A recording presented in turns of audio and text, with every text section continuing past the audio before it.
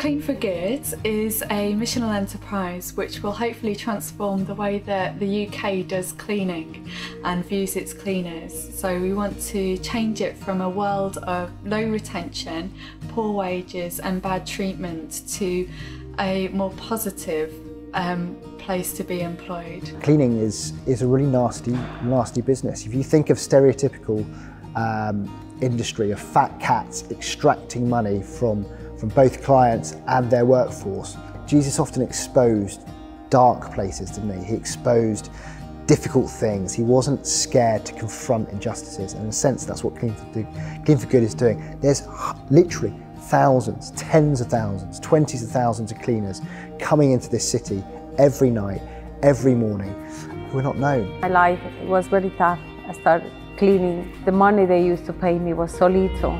I used to pay the house. I could not have the money for food. £90 a week, Monday to Sunday, from 7 in the morning to 7 in the night. I was feeling so depressed. I was coming to the point that, where is God in these moments? Why He has abandoned me in such a state? And it came to the point that I couldn't stand anymore.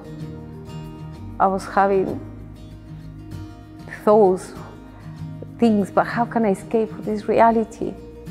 But in that moment, somebody knocked the door in my house. And there was a guy who was giving invitations to come to fellowship in the church. I spent all day with him, then he took us to his house, he introduced us to his wife. She just cuddled me. And then is when I found Jesus. I felt the peace and joy again, and I went back home in a different way. I came to the hospital, I was really ill. They thought I had cancer in my stomach. I lost so much weight in that time. My daughter said, no, you will not come back to that company. You will not. You will find another job. I will try to send applications, but you would not go back. So when I left the hospital, I came back home. I have a beautiful call for somebody called Tim and Charlie Walker. I was like, wow, I could not believe it's a Christian company in this planet. We're not just a commercial cleaning company. We're unusual in the respect that we have our Christian, our social purpose locked in to the articles of the company. And the main ways in which we're different and separate is we guarantee that all of our cleaners are paid the London living wage for every single hour they work for us. And we give them a range of really good, decent terms and conditions. So all of our cleaners have 25 days annual leave, plus the bank holidays off.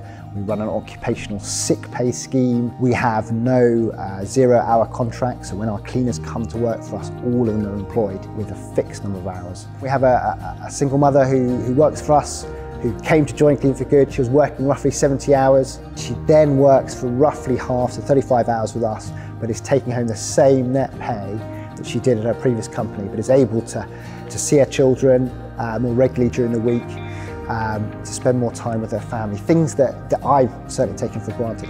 I called Charlie and I said, if you are interested, I can come back if you give me opportunity. So it's how I found Clean for Good. They made the interview and I was accepted to come to work.